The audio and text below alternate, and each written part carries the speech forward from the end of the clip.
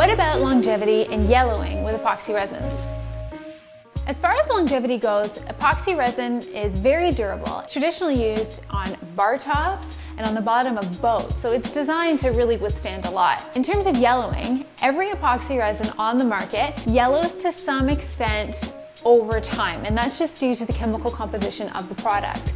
Good products like ArtResin have a UV stabilizer in it to help decelerate this process. So your artwork should stay beautiful for years and years. Now, if you expose your artwork to the sun or to any kind of UV light, this will accelerate yellowing, no matter if there's a UV stabilizer inside the resin or not. So it's just something to be aware of.